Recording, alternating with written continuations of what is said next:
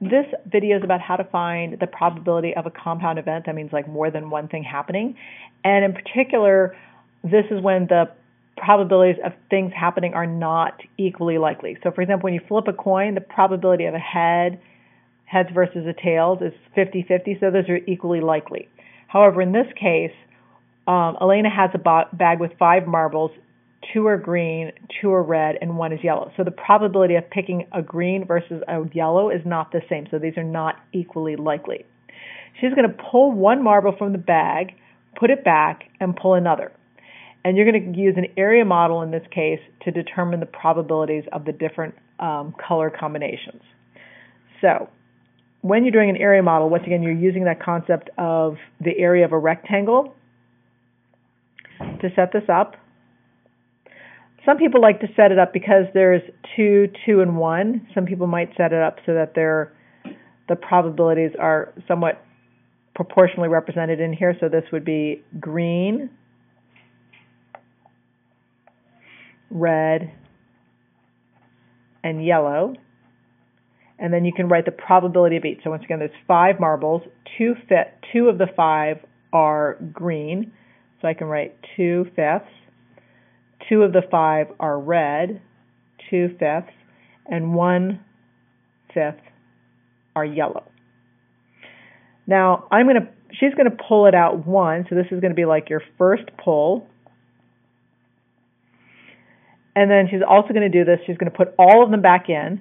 So there's still 5 marbles in the bag, and then she's going to do it again. So I'm going to kind of do the same thing again.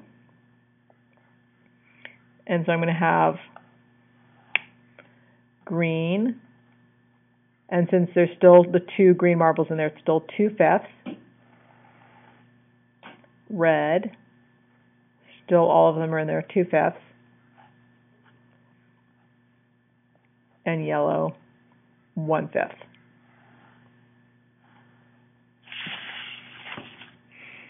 Okay.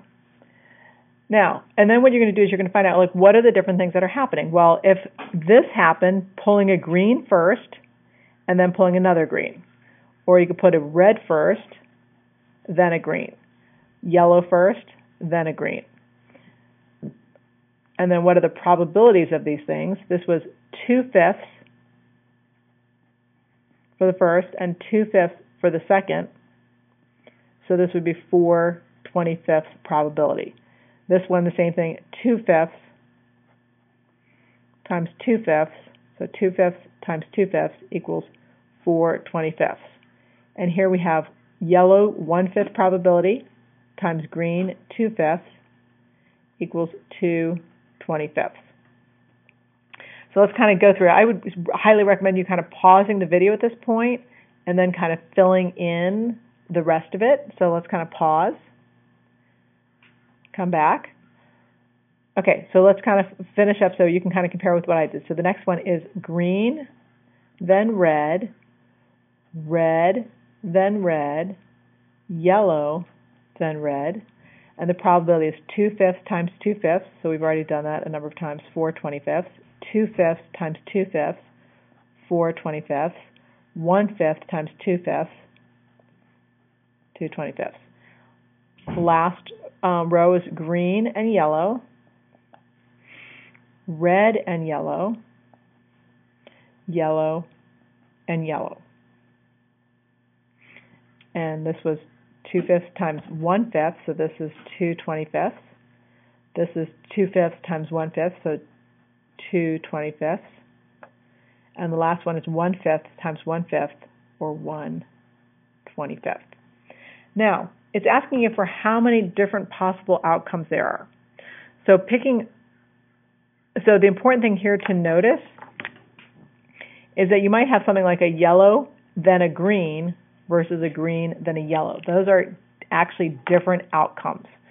So all the different things that we can do, okay, there are a total of, so green, green, there's no other green, greens. Red, greens, nope. So there are 1, 2, 3, 4, 5, 6, 7, 8, 9 different outcomes.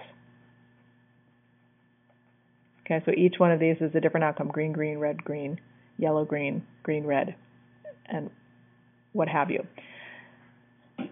Now, the other thing is like then starting to be able to, how do you interpret this diagram to kind of pull information out? So what's the probability of green and green? So here's green, then green. That's 4/25. What's the probability of picking a red first, and then for our second pull getting a yellow? So that's right there, 2/25. You know, you could show the math of what it is. How do you get it? It's 2/5 times 1/5. So that's how we get the 2/25. What's the probability of either red first or yellow first? Well, I can get, there's 2/5 way in terms of my first pull that I could get red. And I can also pick yellow first. The other possibility is yellow first, so that's 1/5 that I could do that. So together, 3/5 of the things that I can do would be either red first or yellow first. And then what's the probability of a second marble yellow? Second marble being yellow. So it doesn't matter. I could pick any one of these, so it's like 100% that one of those could happen, so that's not going to impact anything. And then the probability of a second yellow is just like, here are all the things that can happen. Yellow second, which is 1/5. I could add up all of those if I wanted to.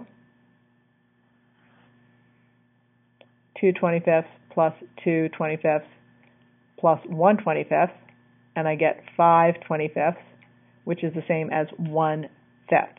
So there's a couple different ways to look at that. So really it's about, I think, practicing this and kind of getting a sense for this. I'm sure there's lots of other videos out there to kind of explore, but highly recommend.